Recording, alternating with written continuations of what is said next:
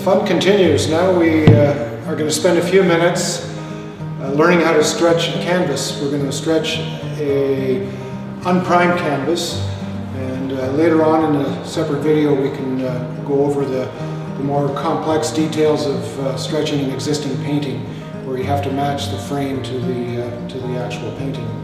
But for now we're going to stretch an unprimed canvas. And here's a 20 by 30-inch stretcher. It's a professional stretcher.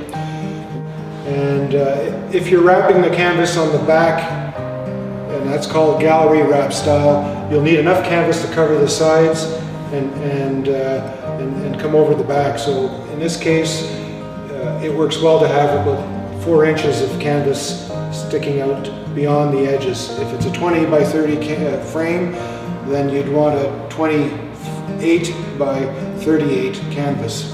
So that's what we'll cut out of this canvas that I've got here.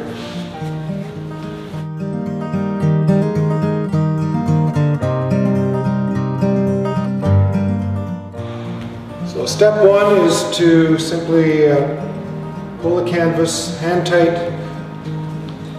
and staple it in the center. I like to start with 3 staples. And then the next step is to pull on the opposite side. Now you can do this with canvas pliers. And normally it's easier to work pulling closer to you, so I'll flip this stretcher and just put a little bit of tension on it. Hold it with one hand. Again, 3 staples.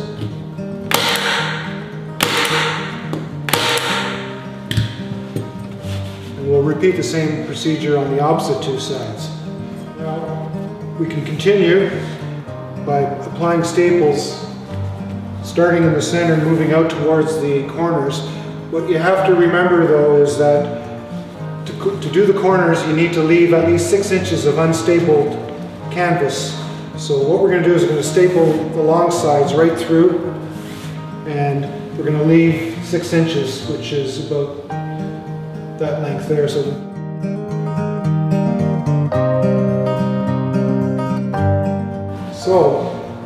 that part is done.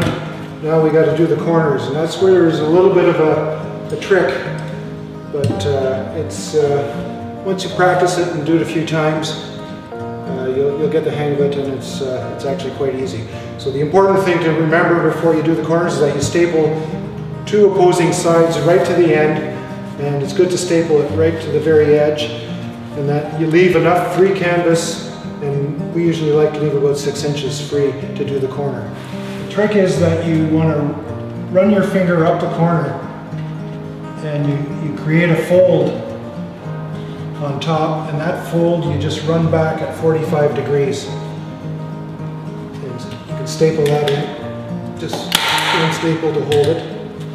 And then you're left with some material that you can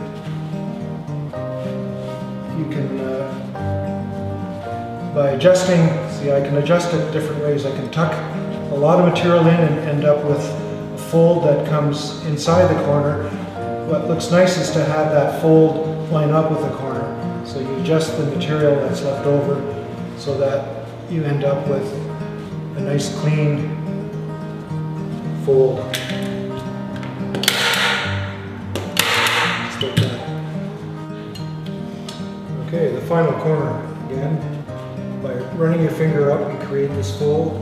Bring the fold back at 45 degrees. Staple that fold in, and then take the leftover canvas and just fold it so it fits just inside the edge of the bar.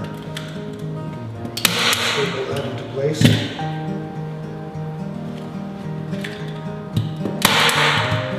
And then once the corners are finished, you can finish the whole side. Stretcher pliers.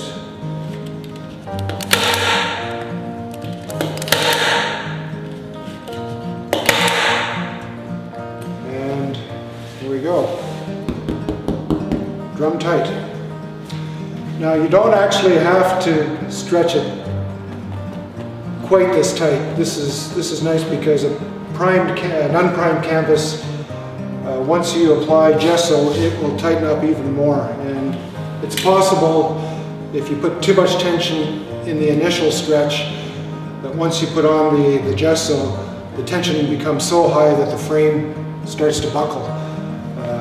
That's something you want to avoid. So if you're working with unprimed canvas, a nice medium tension applied to the unprimed canvas is all you need. And so many people simply use the strength of their own hands to put the tension on, and that's good enough. If your hands aren't quite as strong and you prefer the grip of